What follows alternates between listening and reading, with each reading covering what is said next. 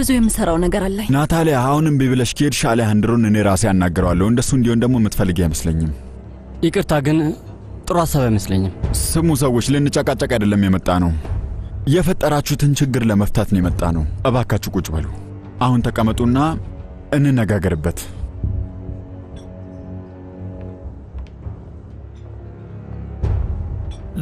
ለማዘዝ ዝግጁ ናችሁ? ዝግጁ ነን። ፍራፍሬና ለሶስታችንም ፍራፍሬ አምጣልን እባክህ። እዚህ ቦታ የእንቁላል ጥብሳቸው በጣም ቆንጆ ነው፣ ትወዱታላችሁ። በጣም አሪፍ ነው፣ ሞክሩት እስኪ። አመሰግናለሁ። እሺ ጌታዬ። አሁን እንነጋገር አይመስላችሁ?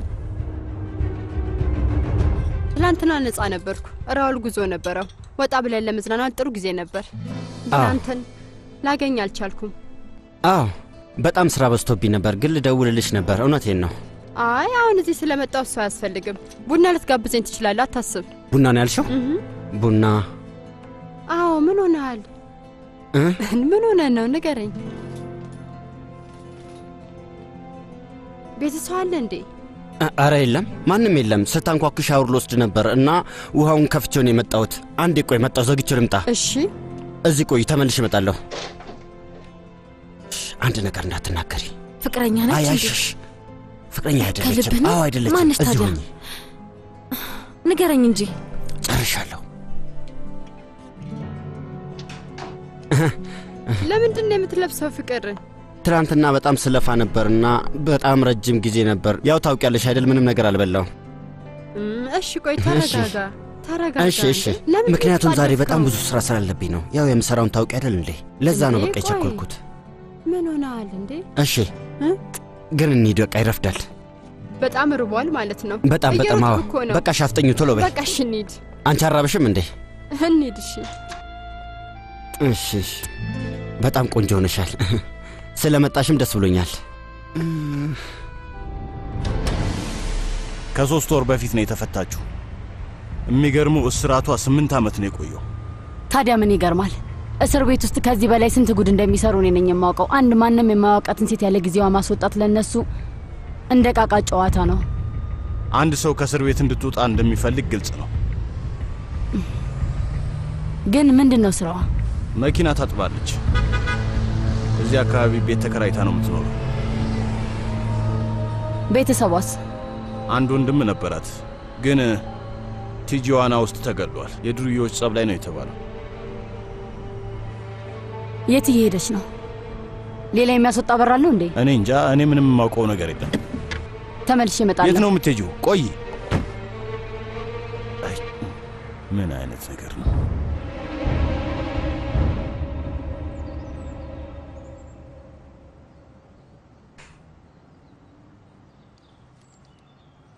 ምን ነው ሳንቲያጎ? ግባ እንጂ በር ላይ አትቆም።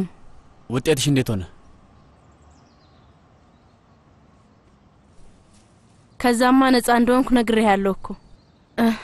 ምንም አይነት አደንዛዥ ጽም ሆነ መጠጥም ነክቼ አላቅም በፍጹም። ቆየው ካቆምኩ።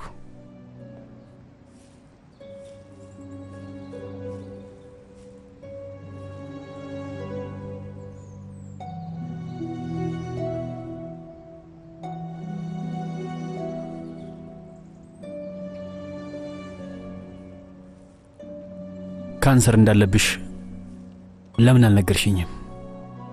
ምን ጥቅም አለው? ለምን ብዬ ነግርሃለሁ? አንተ ራስህ አይደለህ እንዴ አንቺ ለኔ ሞተሻል ያልከኝ? ታዲያ ለምን ነግርሃለሁ? አንዳንዴ የምትመኘውን ነገር ቆም ብለህ አስብ። እባክህ አሁን ሂድ ሳንቲያጎ። ስትወጣ በሩን ዝጋው።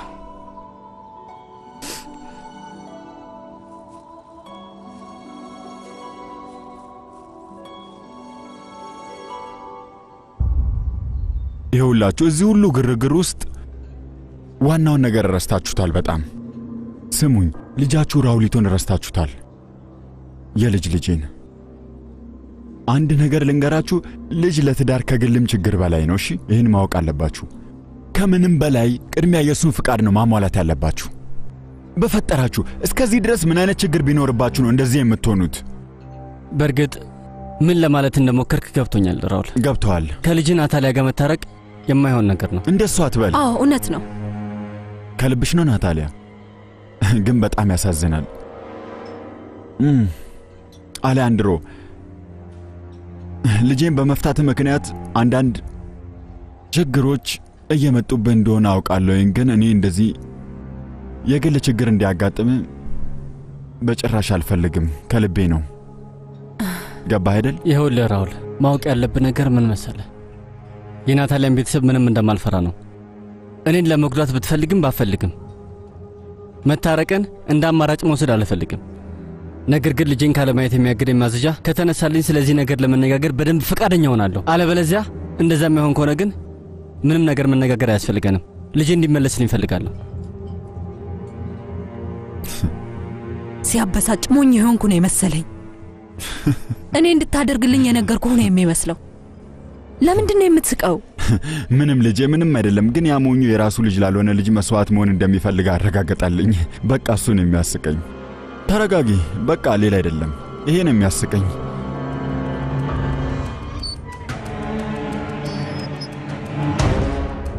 እንዴት ነሽ ባክሽ የኛ ልዕልት? እንዴት ነሽ? በጣም አምሮብሻል። እዚህ ምን ትሰሪያለሽ ደግሞ? አንቺ ጋር ነው የመጣሁት። እሺ ናፈኩሽ አይደል? እያየሁሽ ነው። ብትጠነቀቂ ይሻልሻል። ብትጠነቀቂ ይሻልሻል። ነገርኩሽ። ተጠንቀቂ፣ ተጠንቀቂ።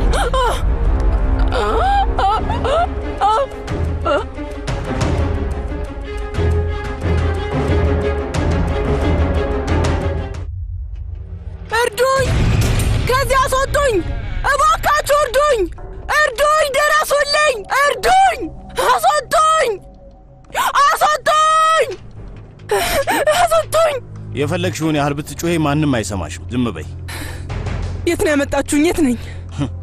ይሄ ለአንቺ የተዘጋጀ እስር ቤት ነው። አንተ ሙትቻ! ምን አባ ልታደርገኝ ነው? እስካሁን አላወቅኩም። አስወጣኝ! አስወጣኝ ብያለሁ! አስወጣኝ! አስወጣኝ! አስወጣኝ! እሷን እዚህ ማቆየት ጥሩ አይመስለኝም ማርያና፣ እባክሽን። ማንም ወደዛ አይሄድም። እና ቆይ ምን ልታደርጊ ነው ማርያና? እስከ መቼ ነው የምታቆያት? ንገሪኝ እስኪ። ብትሄድ ይሻላል። በኋላ እናወራለን። ማርያና ሰላም። ወንበር ላዘጋጅልሽ? አይ ላናግርሽ ፈልጌ ነው። ከቻልሽ ማለቴ ነው። ይቻላል።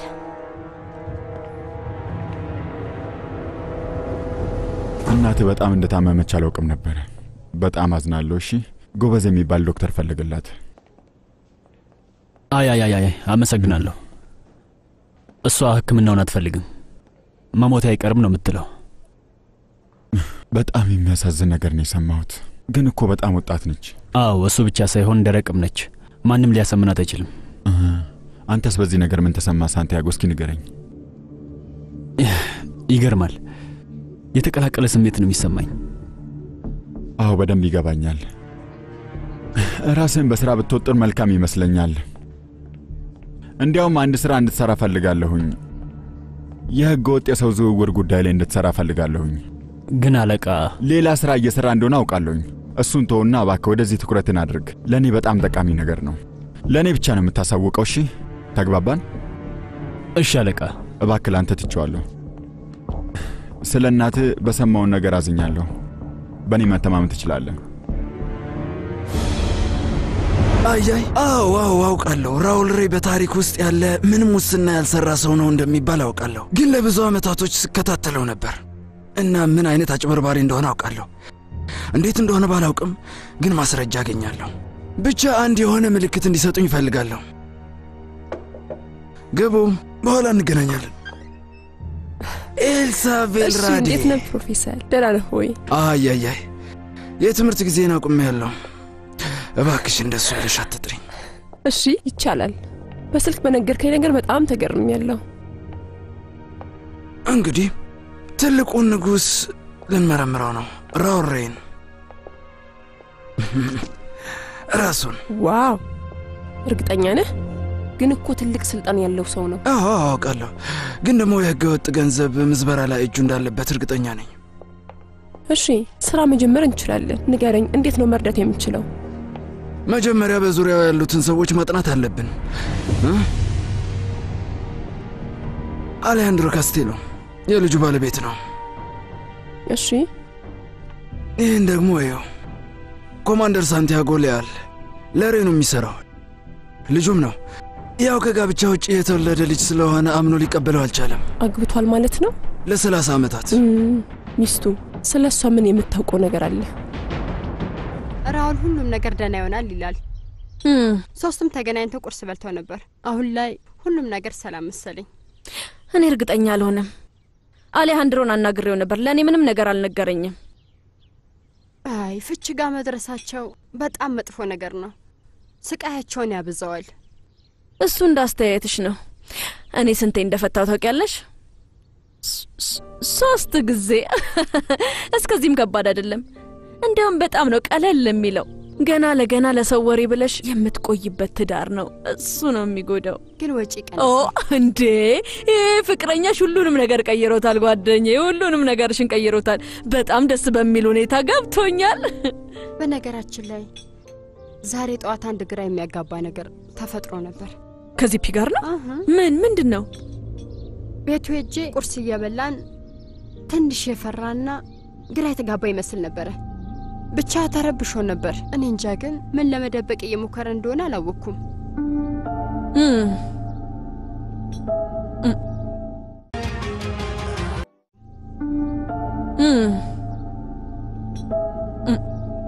ሲልቪያን ቤቷ ደረስኳትና ተመልሼ ስመጣ ቤት ውስጥ ኤርሴላ የለችም። እዚህ የምትሆን መስሎኝ ነበር። አልመጣችም። ደውላ አርፍዳ እንደምትገባ ነው የተናገረችው። ከቷ ጋር እንደመነጋገር ያለባት ነገር አለ። ስለሷም አውርተናል። በጣም ያሳዝናል። የእውነት? ሶስቱም አንድ ቤት ውስጥ ነበር የሚኖሩት። እሳት ተነስቶ እናታቸው ሞተች።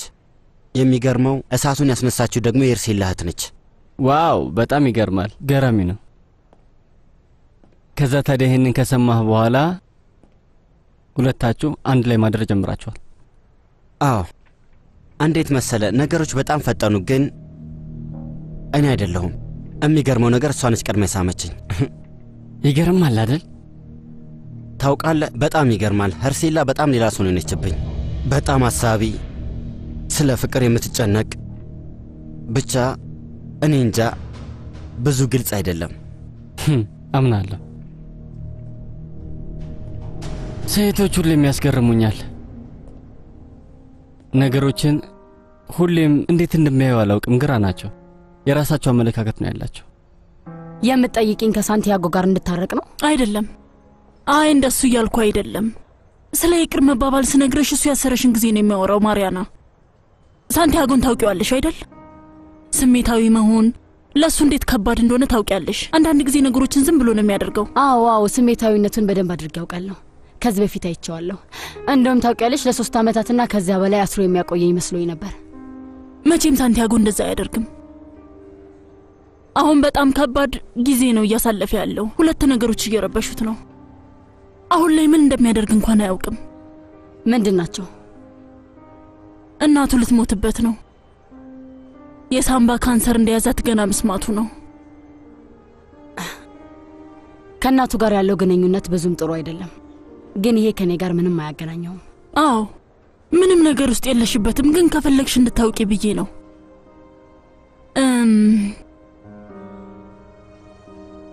ሳንቲያጎ የራውል ሬይ ልጅ ነው። አዎ፣ እንደ ልጁ አያየውም። ሳንቲያጎን በቅርቡ ነው ያወቀው። ለዛም ነው ትክክል ያልሆነው። ብቻ አንቺም አሁን በነገርኩሽ ነገር በደንብ አስቢና ያለበትን ሁኔታ ለመረዳት መሞከር አለብሽ። ይሄንን ነው የምልሽ። በደንብ አስቢበትና ትነግሪኛለሽ።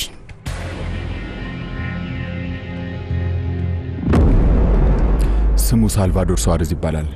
ጄምስ እንደነገረኝ ከሆነ ጎበዝ ነጋዴ ነው። ይህንን ስራ ከቴልካላ ካለው ከአያቱን የወረሰው እጅግ በጣም ጎበዝ እንደሆነ ሰምቻለሁ። ይህ ልጅ የራሱ ግዛት ሰርቷል። በጣም ጎበዝ ሰራተኛ ነው። ሜክሲኮ ውስጥ አሉ ከሚባሉ ሰራተኞች በጣም ጎበዝ ሰራተኛ ነው እሱ። ታዲያ ለምንድነው ስኬታማ ሰው ከሆነ ካንተ ጋር ጓደኛ መሆን ይኸውልህ፣ መለወጥ ስለፈለገ ያለውን ገጽታ መቀየር ይፈልጋል። ከኔ ይልቅ ከጄምስ ጋር ዓለም አቀፋዊ የሆነ ስራ መስራት ይፈልጋል። እሺ፣ አለቃ እንዴት ነው መጥቷል? ይግባ። አዎ በጣም ጥሩ አመሰግናለሁ። ተፎካካሪ ከመሆን ጓደኛ መሆን ይችላል አይደል? በትክክል እሱ ነው። አዎ እሱ ነው። ሌላ ሰው ነበር የጠበኩት። እንዴት? ኮፍያ፣ ወርቅ፣ ሀብልና ቡትስ ያደረገ እንደ ሮጌሮ? አሁንማ ነገሮች ተቀይረዋል ቱቶ። ወንጀለኞችን መቀየር እንዳለባቸው አሁን በደንብ ገብቷቸዋል። ስርዓት ያለው ይመስላል አለቃ። በቃ እኔ ልሂድ። እሺ ጉታዩ ግባ። እሺ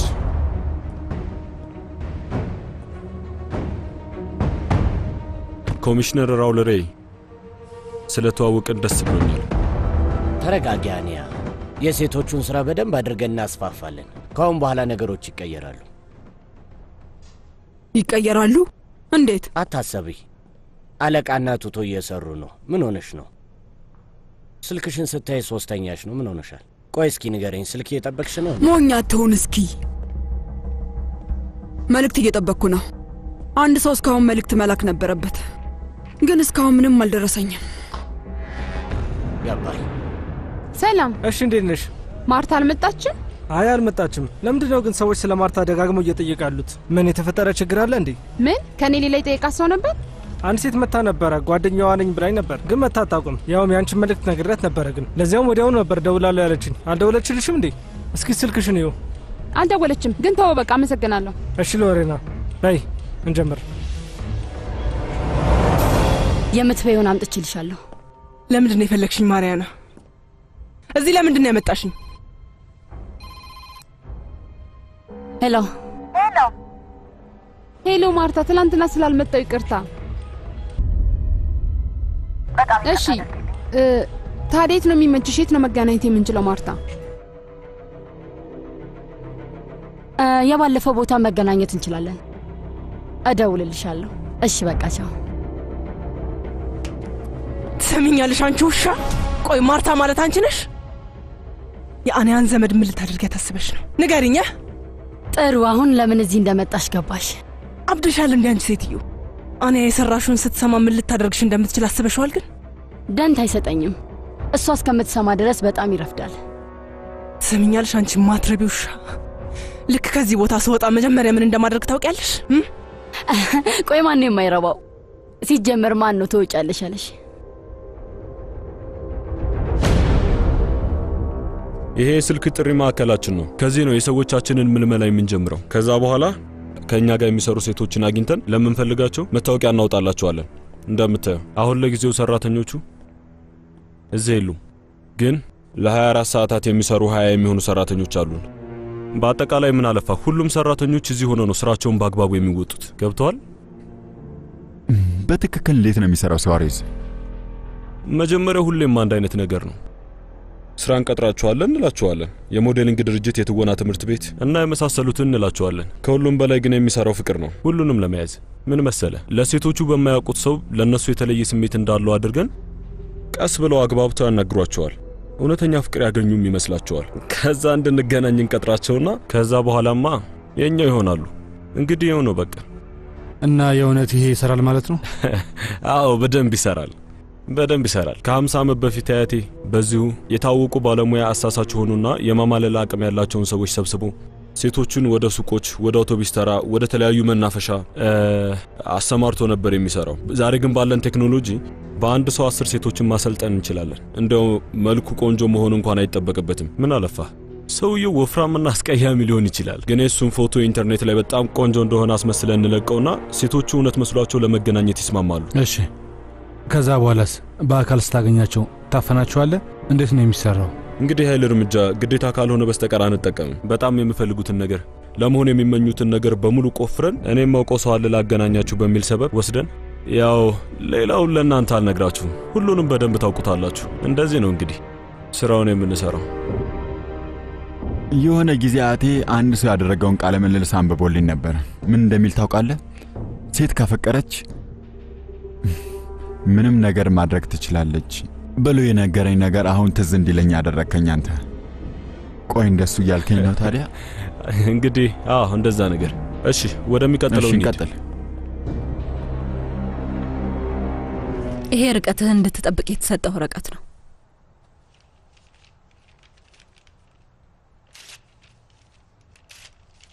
ይሄ ደግሞ እገዳውን የሚያስቀረው ነው። ልጅህን በፈለከው ጊዜ ማየት እንደምትችል የሚናገር ወረቀት ማለት ነው።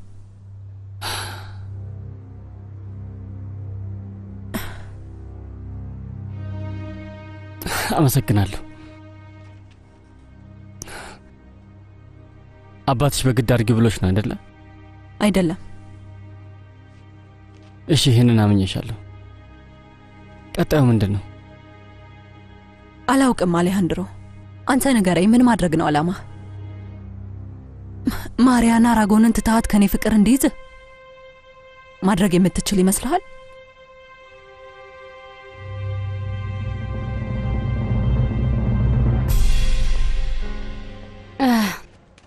ቆይ ምንም እንዳትናገሪ። ለሁሉም ላደረግኩት ነገር ይቅርታ ልልሽ እፈልጋለሁ። ትክክል አልነበርኩም። የእውነቴን ነው። ልክ እንደ ሕፃን የሆንኩት። ማሪያና እባክሽ እባክሽ ይቅር በይኝ።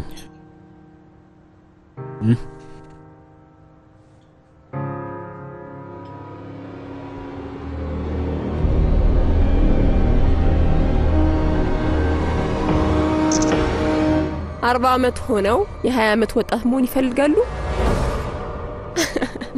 በጣም ይቅርታ ጮኩኝ አይደል? እሱ የምታነቢውን መጽሔት የፊተኛው ገጹ ላይ የተጻፈውን እያነበብኩኝ ነው። ኤልሳ እባላለሁ። አንቺስ? ሲልቪያ። ግን እኔ እሱን እያነበብኩ አልነበረም፣ ሌላ ነገር ነበር እያነበብኩ የነበረው። ተሳስተሻል። እባክሽ ምንም ችግር የለውም፣ አንድ አይነት ነን፣ አትጨነቂ። እውነት ለመናገር እኔም ሚስጥሩን ከምልሽ በላይ በጣም ደስ ይለኛል።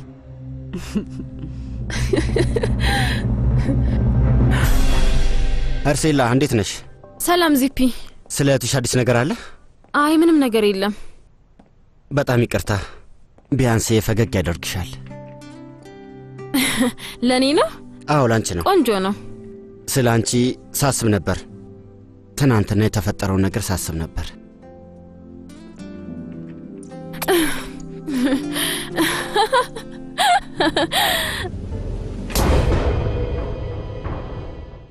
እስኪ ንገሪ፣ ለምንድን ነው እንደዚህ ያደረግሽው? ለምን አያደርገውም? መተሳምከኝ እኮ። እሺ ቆይ ስሚኝ፣ እኔም ከትናንትናው ምሽት በኋላ ይሄንን ስታይ የሚያስደስትሽ መስሎኝ ነው። ትናንትና ማታ ምን ተፈጠረ? መች ተገናኘን? ስሚኝ አርሴላ፣ ላስታውስሽ፣ እቤቴ ድረስ መተሽ ስመሽ ነበር፣ አንድ ላይ ማደረ። አረ እንደዚህ ነው የምትቀልጂው? አርሴላ ንገሪኝ እስኪ፣ ይሄ መርሳት በሽታሽ አሁንም አልለቀቀሽም ወይስ ስለኔ አትጨነቂም? ግን ትናንትና ምሽት ለኔ የተለየ ቀን ነበር። እሺ ወይኔ ይቅርታ፣ ምን ማለት እንዳለብኝ አላውቅም። እንግዲህ ይቅርታ። ከሲልቪያ ጋር ያለው ነገር ካናደደሽ። የትኛዋ ሲልቪያ? ሲልቪያ አንቺ እየታጠብሽ የመጣችው ሴት ናታ። የእውነት ጓደኛዬ ነች። ሌላ ነገር የለንም።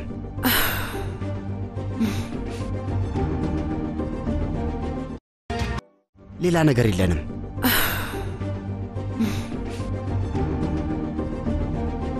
በጣም ጥሩ ነው። ለ30 ዓመታት ትዳርስ መሆንሽ ይገርማል። ደግሞ የልጅ ልጅ አይተሻል። ስታገቢ 10 ዓመትሽ ነበር እንዴ? ተይ እንጂ አታስቂ። እውነቴን ነው። ለምን አልሽ? ስታይኝ ምን አስበሽ ነበር? አላውቅም። ፊትሽን ሳየው እንዴት ልበልሽ አለ አይደል? ልክ እንደኔ የተፋታሽ ድንገት የምታነቢውን ጋዜጣ አንብቤ ይሆናል። ምንድን ነበር? አንቺም እንደነዛ ሴቶች ከ30 ዓመት ትዳር በኋላ አሁንም አልጋ ላይ ቢሆን ሲልቪያ በህይወቴ ደስተኛ ነኝ ነው የምትዩ? መቼም እርግጠኛ ነኝ አሁን ቀርቷል። አልተሳሳትኩም አይደል ሲልቪያ? ደግሞም እርግጠኛ ነኝ መቼም በዚህ ሰዓት አይኖርም። በታውቂው ኖሮ። እስቲ ንገሪኝ። ከሰዓት ምንም ስራ የለኝም። እሺ ቆይ ታዲያ አንቺ ሳለሽ ንገሪኝ እስኪ። አይ የለኝም፣ ምንም ቀጠሮ የለኝም። አመሰግናለሁ። አንድ ጥያቄ ልጠይቅሽ እፈልጋለሁ። ከኔ ጋር እስካሁን ያሳለፍሽው ነገር እውነተኛ ነገር ነበር? ተነጋግረን ነበር እኮ ሳንቲያጎ። አውቃለሁ በፍቅርሽ ወደቅኩ፣ ግን ቀልድ ይሁን እውነት ማወቅ ስለምፈልግ ነው። ሳትዋሺ እሱን ብቻ ንገሪኝ። ቀልድ? አዎ ከአሌሃንድሮ ጋር ነበርሽ፣ ከዛ ከኔ ጋር። ቆይ ለሁለታችንም ያለሽ ስሜት እውነት ነው ወይስ አይደለም? እባክሽ ንገሪኝ። ይቅርታ 500 ነው ወይስ 200 ነው የሰጠኝ? ለምን 180 አሰጠኝም? ወንድም እባክህ አንዴ እናውራበት። እባክህ ይቅርታ እየረበሽክን ነው። አመሰግናለሁ። አሁን መሄድ አለብኝ። እሺ በጣም ይቅርታ። ማሪያና እኔ እንደማታፈቅሪኝ አሳምሬ ያውቃለሁ፣ ግን አንድ መጠይቅሽ ነገር አለ። እባክሽ መልሽልኝ እባክሽ። እሺ ጠይቀኝ። መጣሁ እባክህ። ቆይ ይህን ሁሉ ነገር መተሽ እንድታወሪኝ ያደረገችው የኔዋ ክላውዲያ ነች አይደል? ልክ ነው። ስለ አባትህ ነግራኛለች። አዎ ምንም አላውቅም ነበር። ሁሉንም ነገር ለመረዳት እየሞከርኩ ነው። አዎ ከባድ ነው አውቃለሁ። ይገባኛል። የማታውቀው ሰው አባትህ ነኝ ሲልህ በጣም ይከብዳል አይደል? ይከብዳል። ለዛውም እንደ ሬ አይነት ሰው። እና ምን ተሰማህ? ያው ስሜቶችን ማሳየት ብዙ ጎበዝ እንዳልሆንኩ ታውቂያለሽ። ከአንቺ ጋር የተለየ መስሎኝ ነበር።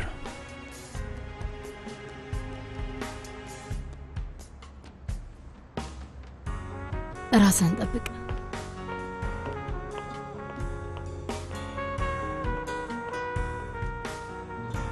ይሄ በጣም ከባድ ውንጀላ ነው ትሩጅሎ። ራውል ሬ በጣም የተከበረና ሀገራችንን ሲያገለግል የኖረ ሰው ነው ታውቃለህ። እሱን ከዕፅ አዘዋዋሪና ከህገ ወጥ ገንዘብ ዝውውር ጋር ማገናኘት በጣም ከባድ ነገር ነው። አውቃለሁ ክቡር ሚኒስትር። እና ሌሎችም እንደዚህ አይነት ክስ አንስተው መጨረሻቸው የት እንደሆነ አይተናል። መቼም ይሄንን ለአንተ አልነግርህም። ሴራኖ ትዝ አለህ ትሩጅሎ? አዎ አስታውሰዋለሁ። የሚረሳ ሰው አይደለም። ተባረዋል። እኔ የምልህ ግን ክቡር ሚኒስቴር፣ ሬ ላይ ያለኝን በቂ ማስረጃ ለማግኘት በጣም ትንሽ ነው የቀረኝ። ትንሽ ጊዜ፣ ትንሽ ገንዘብ፣ ድጋፍ ካለኝ ደግሞ እሱን ካገኘውና ሪፖርቱ ላይ ያለውን ነገር እንድመረምር ነፃነት ነው የፈለግኩት። ምክንያቱም ምርመራው ሚስጥራዊ ነው የሚሆነው። ያው ይገባኛል፣ ግን እባክህ ክቡር ሚኒስቴር በደንብ አስብበት፣ ቸኩል አትወስን። እሺ 3 ወር። ይቅርታ፣ እዚህ ጋር የተጻፈውን ለማረጋገጥ 3 ወር ሰጣለሁ። ተግባባን? ካልደረስክበት ግን ውጤቱ የሥራ መጨረሻ ይሆናል ትሩጅሎ። ልክ ሴራ ነው እንደሆነው ማለት ነው። አሁን በጣም የሚያስፈራው ትሩጅሎ ብቻ ነው። አለቃ፣ ግን አንድ ነገር ሲያሳስበኝ ነበር። ማለቴ ሴትዮዋ እኛ ከዛ አካባቢ ከራቅም በኋላ ምንም አይፈጠርም? እርግጠኛ መሆን እንችላለን? እንደዛ ነው? ሁሌም ቢሆን አንዳንድ የሚቀሩ ነገሮች አሉ። ትሩጅሎ እየተከተለኝ ነው በጣም። እንደውም ሳንቲያጎና አሊያንድሮን ባር ውስጥ አግኝቷቸው ነበረ። ምን አደረገ? ማነጋገር ነው የፈለገው። ሳንቲያጎ ቶሎ ወጣ፣ አሊያንድሮን ግን አናግሮታል። ተምች ጋዜጠኛ። አውቃለሁ። ይሄ መች ጠፋኝ። ይሄ በጣም ያስፈራል በጣም። እሱ ልጅ ደግሞ በጣም ወሬኛ ነው አለቃ። አውቃለሁ። መች ጠፋኝና ነው። የሚገርመው ሰውየው በጣም ግራ ያጋባል። ቱቶ እንደ ጋዜጠኞች ብዙ ነገር ማወቅ ይፈልጋል፣ ግን ብዙ ሰው ያውቃል። አርፎ አይቀመጥም። አንድ ሰው 24 ሰዓት እግር በእግር እንዲከታተለው ቅጠር። ያለውን አሳውቁኝ። እሺ አለቃ። ከኔ ጋር መኖር አትፈልግም? አይ እንዴ፣ ማን ነው እንደሱ ያለ? ያው ውሸት ነው። አሁን እኔና እናትህ አንድ ላይ አንኖርም። እሺ እኔ ጋር ስትመጣ የምትኖርበት ቤት ይኖርሃል። በየቀኑ ከትምህርት ቤት አመጣሃለሁ። እሺ ሁሌም ወደ ትምህርት ቤትም እኔ ነኝ የምወስድህ። ሁሌም መቼም አልለየም። እሺ እሺ። ምን ማለት እችላለሁ? በጣም ገርሞኛል። ለአሌሃንድሮም ነግሬዋለሁ። እውነቴን ነው ርሴላ፣ እመኝኝ። ይህን ሁሉ ዓመታት እኔ እንደምትወጂኝ በጭራሽ አላቅም ነበር። እና ለአሌሃንድሮ ማታ ምን እንደደረግን ነገርከው? ንገረኝ። አለቀ። ከዛ በኋላ ምንም አደረኩኝ ምንም ደስ እንደማይልሽ አውቃለሁ። ምን ነገርከው? የማውቀውን አብዛኛውን ነገር ስለ እህትሽ፣ ስለ እሳቱና ስለ ሞቱ ታሪክ። ይህንን በመናገሬ ይቅርታ አድርጌልኝ። ግን እመኝ ፋቲማ እንዳደረገችው አልነገርኩትም። ደህና ነሽ? አመመሽ? አይዞሽ፣ ተቀመጪ፣ ተንፍሽ። ደህና ነሽ? ውሃ ላምጣልሽ? አዎ ደህና ነኝ። ውሃ ላምጣልሽ? ቆይ ደህና ነኝ። ቆይ አንዴ። እገልሻለሁ ፋቲማ። ማርያና እንድታናግረኝ ነግረሻት ነበር? ለራስሽ መያዝ ያለብሽን ነገር ለምን ነገርሻት? አዎ። እና ምን ልትገለኝ ነው ወይስ? አይ አመሰግናለሁ፣ በጣም ረድቶኛል። ችግር የለውም። እና ያገኘሽው ነገር አለ? አዎ ይሄ የስታቢያን ትሩጅሎ ሙሉ ሰነድ ነው። ላገኝ የቻልኩትን አንዳንድ ነገሮች አውጥቻለሁ፣ ግን ምንም አጠራጣሪ ነገር የለውም። እንግዲህ ያው ራስ ማየት ትችላለህ። ለምን ይሄን ያህል ስለሱ ማወቅ እንደፈለክ ልትነግረኝ ትችላለህ? ይሄ ሰውዬ እየመረመረን ነው። ሲአዩን እየመረመረ ነው። ሲአዩን መመርመር ስትል እስቲ አስረዳኝ። የሚመረምረው አንድን ሰው ነው ወይስ በአጠቃላይ? ሬይ ላይ የቆየ ቂም አለበት።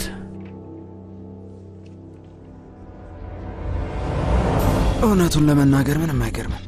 ሲታይ እሱን በጣም ይመስለዋል፣ በሌላኛው ደግሞ ምኑም እሱን አይመስልም። ይቅርታ፣ ለምን ይመስለዋል አልክ? ሳንቲያጎ የሬይ ዘመድ ነው እንዴ? ልጁ ነው፣ ከሌላ የተወለደ እውነተኛ ልጁ። ለዛም ነው የቤተሰብ ስሙ የተለየ የሆነው። የእሱ ብቸኛ ወንድ ልጁ፣ ያው እስከምናውቀው ድረስ ማለት ነው። እና ታዲያ ምርመራው ላይ ሊያግዝ ይችላል? ሁሉም ነገር ይረዳናል። ልጁ ስለሆነና የሚያምነው ስለሆነ ከምንም በላይ ይረዳናል። ከእሱ ጋር የነበረችው ሴት ማን እንደሆነ ታውቃታለህ? ከእሱ ጋር የነበረችው ሴት ማን እንደሆነ ታውቃታለህ? አይ ግን ፊቷ ምንም አዲስ አልሆነብኝም። ጥሩ፣ እሷንም መርመር። ሊያልንም በደንብ ተከታተለው።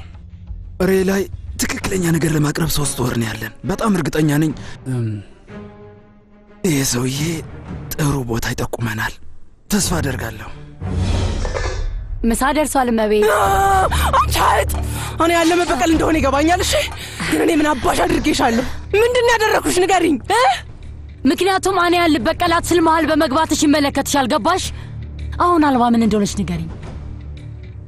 ያቺ ሴት እንደዛ የሆነችው በድንገተኛ ነው። በቃ አንቺና ጓደኞችሽ ጀርባዋን በብረት መታችኋት። ከዛ ድንገተኛ አስመሰላችሁ አይደል? ደግሞ ጀርባዋን ብቻ ሳይሆን ጥሩ መንፈሷን፣ ክብሯን፣ ለመኖር ያላትን ተስፋ ሁሉንም አሳጣችኋት። ታዲያ አንቺን ለመበቀል ይሄ በቂ አይደለም እንዴ? አዎ አደረግነው። እና ምን ይሁን? አንቺ ሴን ረሳሽው እንዴ? ንጹህ ልዕልት።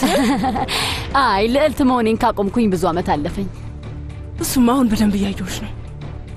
አንቺም ልክ እንደኔ ሆነሻል ማርያና፣ የኔ ግልባጭ። አይ እንዳንቺ አይደለሁም፣ ካንቺ በጣም እብሳለሁ።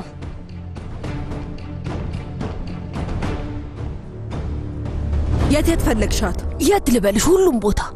ቤት ውስጥ አልቀረኝ፣ ውጭ የምትሰራበት ቦታ ሄጄ ነበረ። ቦኖስ አይረስ አካባቢ ሳይቀር ሄጃለሁ። ማለቴ በቃ አጣኋትኝ። እቃዎቿ በሙሉ ቤት ውስጥ ነው ያሉት፣ ግን እሷ ግን የትም የለችም።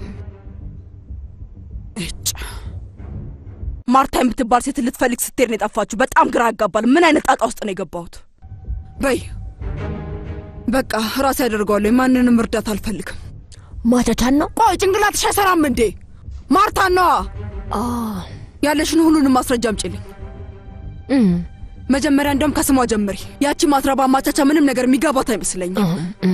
የምትፈልጊው መረጃዎች እጂም ውስጥ አለልሽ። ሙሉ ስሟ፣ አድራሻ፣ ስልክ ቁጥሯ፣ ሁሉም ነገር ታያለሽ። ያቺን ሙትቻ ራሴ በገዛ እጆቼ ነው የምጨርሳት። በቅርቡ ታያለሽ። ሄዳለች ማለት ምን ማለት ነው? ይኸውልሽ ሎሬና ራሷ አይደለም የመጣችው፣ ተቀጣሪዎቿን ነው የላከችው። ሹፌሯን ነበር የላከችው። ሙሉ ወር ከፍላለች።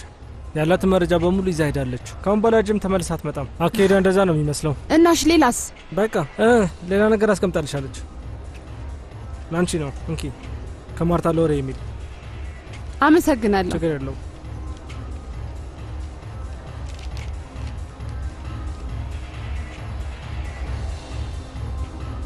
ወንድም ይሄ ነገር ከባድ ነው፣ በጣም ግራ ያጋባል። እስኪ ንገረኝ፣ ፐርሴላን በደንብ ታውቃታለህ አይደለ? እሷ ማለት ልዩ ሰው ነች። እኔም እንደሆነች አውቃለሁ። ማለቴ ግን እንዴት ነው አንድ ሴት በጣም አፍቃሪ፣ ስሜታዊ፣ እንደገና ደግሞ በጭራሽ የማላቃት ሌላ ሰው ትሆናለች? የሚገርም ነገር በነጋታው ምንም ነገር የለም፣ ምንም ነገር እንዳልተፈጠረ እንዴት ትሆናለች? ማለት እንዴት ምንም እንዳልተፈጠረ? አዎ ርቀቷን ጠብቃ የፈራችም ትመስላለች። ልርዳሽም አልኳት፣ ምሳ ልጋብዝሽም እህትሽንም ልፈልግልሽ ስላት፣ እሷ ግን ጭራሽ ባሰባት። በቃ ምን ልበለ፣ እንደ እብድን ያደረጋት። የሰደብኳት ነው የመሰላት። በጣም የምትገርም ሰው ነች። እንዴ ምን ሆና ነው እንደዚህ ሆነችው? ስለቷ ነግራናለች አይደል እንዴ? ስለዚህ ለመናደድ በቂ ምክንያት የላት። አዎ ግን አንተ ወንድሜ ነህ፣ ሁሉንም ነገር ነግረሃል። አዎ ትክክል ነህ። እሷም እሱን ታውቃለች። ምን እንደተሰማት ታውቃለህ? ፐርሴላ ማለት ሌላ ሰው እንደሆነች ያህል ነው። ይልቅ አንተን የተለየ ሰው እንኳን አይታየም እንዴ? በቃ አብደሃል ወይስ ከሄርሴላ ጋር ፍቅር እየያዘ ነው? አሌሃንድሮ ምን ነካ? በጣም እየወደክላት ነው። አንተ ሞቅ ብለሃል ወንድሜ። አይ ምንድነው? ለምንድነው የጠፋሽው? አሁን የት ነው ያለሽው? ደግሞ ምን ፈለግሽ? ምን አገባሽ? መጀመሪያ ለምን ከክሊኒኩ እንደጠፋሽ ንገሪኝ። ለምን? ምክንያቱም ቃል እንደገባሽልኝ ስላላስወጣሽኝ ነው። ደግሞም እዛ ክሊኒክ ውስጥ ከዛ በላይ እንደማልኖር ነግሬሽ ነበር። እንድትረጂኝ ሞክሬ ነበር። እናም ተደብቀሽ እኔን አስመስልሽ እየኖርሽ ነው። ለምን ፋቲማ? ስራ ቦታ ላይ ምን ያህል ችግር እየፈጠርሽብኝ እንደሆነ አታውቂም? እሱ ሳይቀር ደግሞ ከዚህ ፒጋር አደርሽ አይደል? ባክሽ ቻው። አይ ቆይ ፋቲማ ቆይ። ካሁን በኋላ ምንም አይነት ነገር ብትይኝ ይሄንን ነገር ዘግቼ የትም አታገኝኝም። ትሰሚኛለሽ? አንቺ ብቻ አይደለሽም ህይወት ያለሽ። ትልቅ ሰው ነኝ። እኔም የፈለኩትን ማድረግ እችላለሁ። እሺ ገባኝ። ግን እባክሽ ተገናኝተን ማውራት እንችላለን? አላውቅም። ይኸውልሽ በጣም ተናድጃለሁ፣ ግን ደግሞም ጨንቆኛል። የት እንደምታድሪ ምን እየበላሽ እንደሆነ በጣም ያሳስበኛል። እባክሽ ፋቲማ እባክሽ የኔ ውድ እባክሽ። ምን እንደሚያሳስበኝ ታውቃለህ? አንድ ቦታ የሚሰሩ ሰዎች ግንኙነት ከጀመሩ ከባድ ነው። አላውቅም። ደግሞ መርሴላ ብዙ የተወሳሰቡ ነገሮች አሏት። ይህን ደግሞ አንተም ታውቃለህ አይደል? አረ ናታሊያ ግን አይደለችም? እሷም ማሳብዳ ጨርቄ ልታስጥለኝ ነው። አሁን ተረጋግታለች አልከኝ አይደል? ልጄ እንዳላይ ያሳገደችውን አስነስታለች፣ እንዳያስደርጋለች። ልጄን ሳላይ መኖር አልችልም። ለኔ ያለኝ አንድ ሰው እሱ ብቻ ነው። ካለሱ መኖር አልችልም። ይገባኛል። ግን ነገሮችን ከናታሊያ ጋር ታስተካክላለህ አይደል? ያው ለመጣ አይ አላበድኩም። በፍጹም አላስበውም። ምንም መፍትሄ አይኖርም። አብቅቷል። በተለይ ያኔ እንደዛ ከተናገረችን በኋላ አብቅቷል። እሺ ቆይ ማርያና ህይወት ውስጥ ባትኖር ኖሮ በተመሳሳይ መልኩ ታስብ ነበር? ምን ለማለት እየሞከርክ እንደሆነ አውቃለሁ። በትክክል ይሆን ነበር። እሺ የናታሊያ ነገር ከማርያና ጋር ምንም አያገናኝም። እመነኝ። እንደ ባልና ሚስት አይደለንም። ምንም የሚያመሳስለን ነገር የለም። ምንም የለም። ምንም የሚያመሳስለን ነገር የለም። ምንም የለም። ምንም ልጃችሁ ብቻ ሌላ የላችሁም? ምንም የላችሁም? እንደ አይን የመሳሳለት ልጄ ራውሊቶ በመሃላችን ስላለ ነው የምትለኝም በሙሉ ዝም እምለው። በጣም ግራ ተጋብቷል። አዎ ይገባኛል። በጣም ግራ ተጋብቷል። አሳዘነኝ። ምን እንዳለኝ ታውቃለህ? ከሱ ጋር መቼ ተመልሼ እንደምኖር ጠየቀኝ። አዘንኩ። ምስኪን አያሳዝንም ታዲያ? ፖለቲካ ከባድ ጉዳይ ነው የኔ ልጅ። ብዙ ጠላት የምታፈሪበት መንገድ ነው። ባለቤትሽ ያለበት ቦታ ለኔ በጣም አሳሳቢ ነው ናታሊያ። ይሄ ግላዊ የሆነ ጋዜጠኝነቱን ይፈልጋል፣ ግን አጥፊና ከባድ የሆነ ነገር ነው እያደረገ ያለው አይመስልሽም? ለዛም ነው እንድፈታው ያልፈለኩት። አይ አይደለም፣ እንድትፈቺው ያልፈለኩት ለዛ አይደለም። ምንም ጥቅም ስለሌለው ነው። ከዛ የማይረባ ጋር ልግባባ እና ምንም አይነት ነገር ቢሰማኝም ትየው መኖር እንዳለብኝ እየነገርከኝ ነው? ስሚ ናታሊያ፣ ችግርሽ ምንድነው? ቆይ እስቲ ፍቅር ወይስ የልብ ስብራት? ያንቺ ችግር አጉል ጉራሽ ነው። ሂጂና የራስሽ አድርጊው። እሺ እሱ የማይሆን ነገር አሁን አታለሽው እንዲቆይ አድርጊ። እውነታውን አውጪ። ስለ ልጅሽ እውነታውን ንገሪው። የነገሩ ዋና መሪ አንቺ ሁኚ። ሁሉንም እውነት ለራውሊቶ እንደምትነግሪው ንገሪው። በዛ አስፈራርተሽ መልሺው። ልጁን እንድትጎጂ መቼም ቢሆን አይፈልግም። አሌሃንድሮን ተቆጣጥረን የምንይዝበት ነገር የግድ ያስፈልገናል። ይሄ ምርጥ መንገድ ነው። ከኔ ጋር አብሮ እንዲሆን ማድረጉ ጥሩ ነው እያልከኝ ያለው? ምን አይነት ትዳር ነው የሚኖረኝ? ንገሪኝ። የትኛውም አይነት ትዳር ቢኖርሽ ምን ቸገረሽ?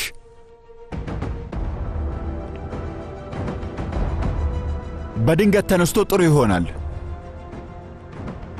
ይኸውልሽ ትዳርን ልክ እንደራስሽ አድርገሽ ይዩ። የወደፊት ኢንቨስትመንት እየሰራሽበት እንደሆነ ብቻ አስበሽ እንድታዩ ነው የምፈልገው። ገባሽ አይደል የምልሽ? ለዛሬ ምንም ነገር ይዛ አልመጣህም። መነጋገር አትፈልግም? ምን ማውራት እንዳለብኝ አላውቅም። ሳስበው እናድዳለሁ። ለዛም ነው የመጣሁት። ስለ እናትህ በቅርቡ ስላወቅከው ነገር ማውራት እንችላለን። ካንሰር እንደያዛት እናም ሳንቲያጎ ጥቂት ጊዜ ብቻ እንደቀራ ታውቃለህ አይደል እንዴ? ምንም ማድረግ አልችልም። አይ ይሄ ማድረግ ስላለ ማድረግ አይደለም። አንተ የሚሰማ ነገር ነው። ይሄ የውስጥ ነገር ነው።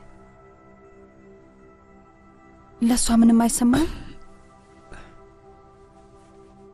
ዛሬ ማርያናን አግኝቻት ነበር።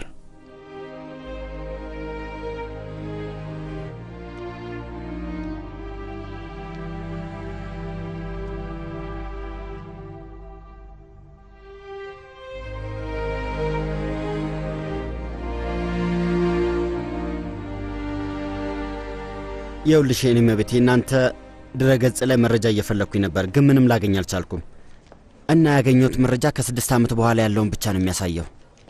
አዎ ልክ ነው ጌታዬ። ሌሎቹ ገና ዲጂታል አልሆኑም። እና ልትረጂኝ የምትችይበት አጋጣሚ ካለ እባክሽን ልትተባበሪኝ ትችያለሽ? እሺ ቢያንስ ያልከው ቤት ቃጠሎ መች እንደነበር የተፈጠረው ታውቃለህ? ያው እርግጠኛ ባልሆንም ከ6 ዓመታት በፊት ነው። እርግጠኛ ቀኑን አናቅም። አደጋው እንደተፈጠረ ብቻ ነው የምናውቀው። ልንገርሽ እንደውም እናትየው በተነሳው የሳቅ ቃጠሎ ምክንያት ሞታለች። የቤተሰባቸውን ስም ካስፈለገሽ ልንገርሽ። የቻቬዝ ቤተሰብ ነው። እስቲ የምችለውን ያህል አደርግልሃለሁ።